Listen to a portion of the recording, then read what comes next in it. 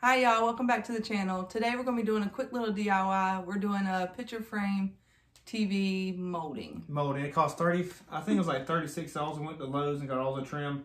You can actually pick out any trim you want. It's up to you how you want it to be done. And it's a quick, easy project for a couple to do, or somebody by themselves. They want to try something out for a cheap budget. It took us 10 minutes. It really took no time. And we're going to throw in the video of us putting it together. So enjoy that, and let's get started. Ain't she beautiful? Wow. We're walking into Lowe's to get some trim for our next DIY.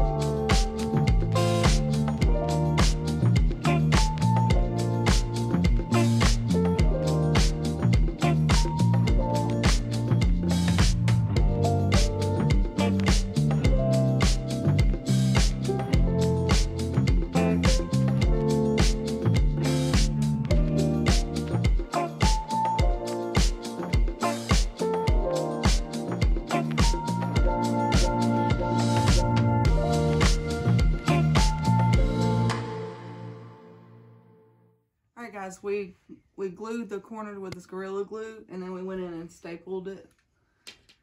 And I forgot to mention that I had already stained it, but we'll show that at the end. The reveal. And a quick note, when you're picking out your trim, if you want to pick out thicker trim, because the thicker it is, the easier it is to attach it together. Ours is a little on the thin side, so we had to reinforce it with some staples because glue just wouldn't do it. But we made it work, so I think it's going to look awesome. So we just got done with that. We're going to flip it over and just let y'all see it.